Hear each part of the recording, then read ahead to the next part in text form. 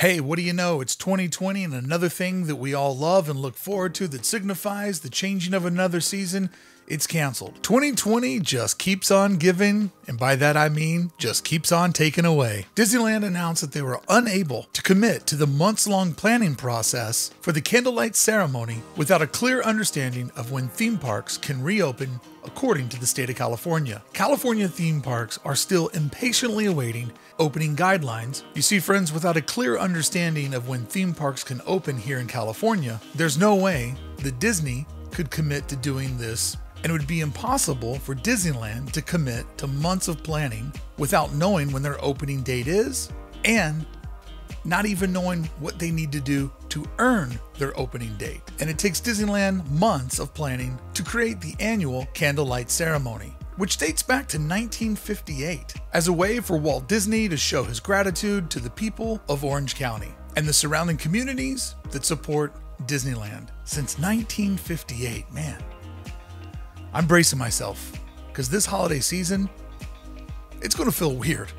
Real weird. The event requires a healthy supply of choir singers, musicians, event production crews to build the stage, put in the lighting, to run the sound system, and one celebrity to read the story of Christmas.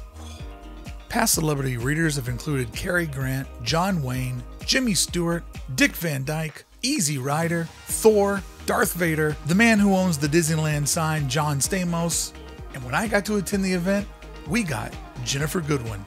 Oof. The event takes place on the steps in the stage in front of the Main Street train station. Normally it's the first weekend in December. They do 2 showings on 2 different nights. And as the lights on Main Street dim, the sound of over 600 choir singers can be heard as they slowly begin their march down Main Street to Town Square, where they fill the stage in front of the Main Street train station, performing to a town square filled with hundreds of seated community members. Now, this seating is reserved seating, and it's limited to a few hundred invited guests that include community members, civic leaders, members of the media, and Disneyland VIPs, watching what I have to say is one of the most magical events that Disneyland produces.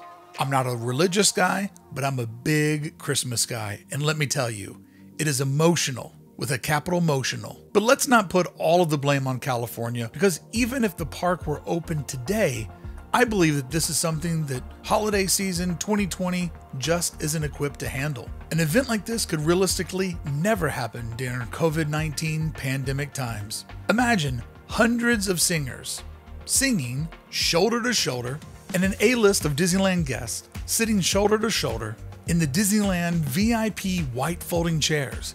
No, you may not sit there. I know. You're standing and you're tired and no one's sitting there, but that chair is there in case someone important shows up. And friend, in this situation, you're not important. I know this because I've been the person that wanted to sit in that white chair. Hundreds of people being all around each other, celebrating the holidays. Can't happen. And the event creates a total park congestion of uninvited guests trying to lurk into the event from their tippy toes. Many of these guests, the hardest of the holiday hardcore, get there very early to hold a spot. This is a big 2020 theme park no-no. They stand there in the limited standing room only section, trying to get a spot to see behind the seated VIP guest. Now, it is possible, if you're ever there during candlelight, you can see the procession pass you on Main Street. It's kind of like a parade of singers going by. And then once they pass, if you stand on Main Street, you can look down and you get to see the choir arranged as a beautiful human Christmas tree. Oh man, what I wouldn't give to have a human Christmas tree. But this private event celebrating Christmas in the heart, the main entryway of Disneyland during normal years, creates all kinds of operational nightmares for the Disneyland cast members. From attraction operations to show scheduling to general crowd management. This kind of community-centered event right now, even if the park was open, just simply can't happen. And for all of the state of California haters and the Gavin Newsom bashers in the comments below, Walt Disney World, that is currently open, has canceled Epcot's Candlelight Procession, and Mickey's Very Merry Christmas Party. So even if our Disneyland was open, simply put, events like this just can't happen right now. So I say this to get our minds right, to get our expectations right. If we catch a lucky break and we hear at some point Disneyland might open up in October or November, show up prepared that a lot of the holiday traditions that we've come to love, that for many of us in Southern California or folks that travel out to the park, that symbolize the holiday season is here, a lot of those things just won't be possible. But at this moment, I don't need a Haunted Mansion holiday. I don't need the World of Color Christmas show. I'll begrudgingly pass on It's a Small World holiday, which I adore and love. I would just be content this year sitting on a bench in Main Street with a waffle cone dipped in particles of candy cane with 2 scoops, I'm gonna go for 2 scoops, of peppermint ice cream from the Gibson Grill while I listen to the Main Street holiday seasonal loop. Friends, I just hope we get into the park before the year ends. And if this happens, we all need to go with our expectations. This year, it's going to be a little bit different, but I know one thing's for sure.